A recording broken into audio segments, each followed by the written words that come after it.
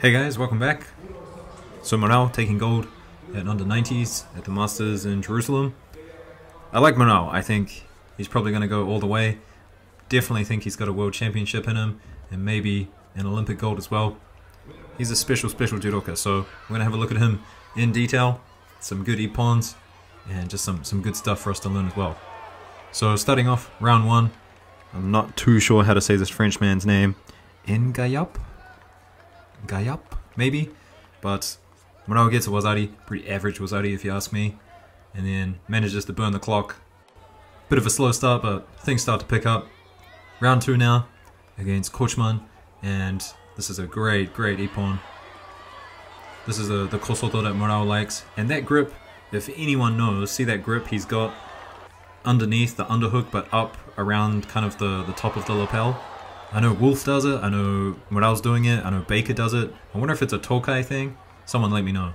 Let's have a look at this Ippon one more time. Kochman, he goes for the kosoto. He tries to feed his left hand under Murao's waist. But you can see he just basically gives Murao the grip.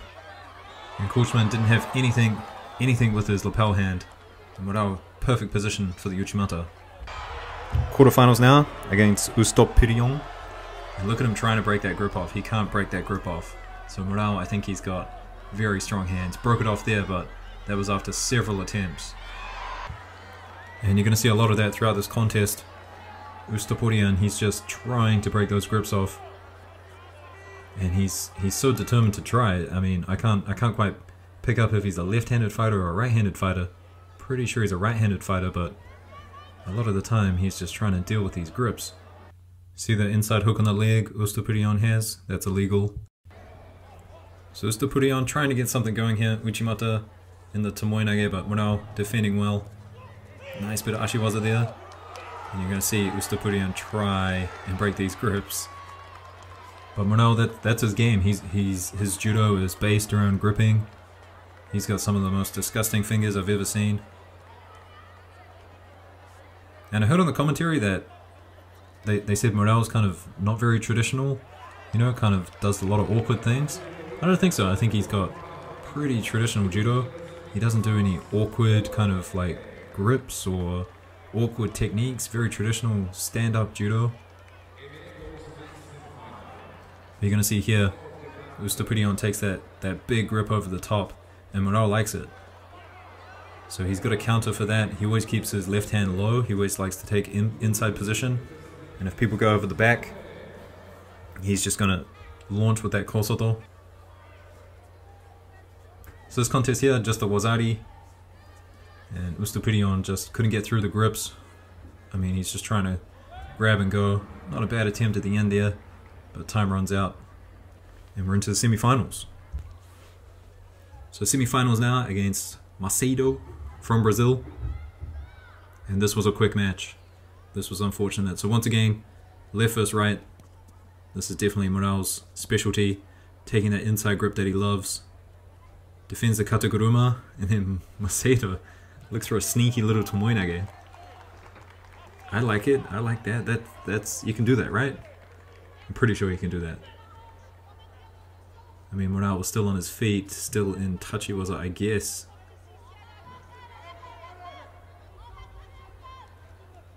Looking for the sleeve grip, finally gets it, loses it.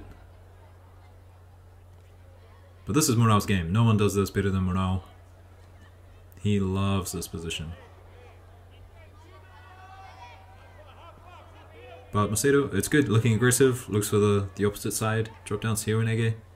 But unfortunately for him, it's going to end very quickly. Little kosoto, gets the grip, goes for the ochi. Thought about a top grip, but goes underneath. And then as Macedo is walking onto him, walks onto the Uchimata. So just fading backwards, puts the leg in, beautiful Uchimata. And last up guys, the finals. I thought the final was probably the most exciting match from Murao against the Frenchman, Mathieu, who looked pretty good. He took out a bunch of people. But look at this, tries to get a pickup, and I think Murao does well here. Does well. to be balanced. In those sorts of positions, you don't want to be upright, you want to be horizontal. Stop people from throwing you over.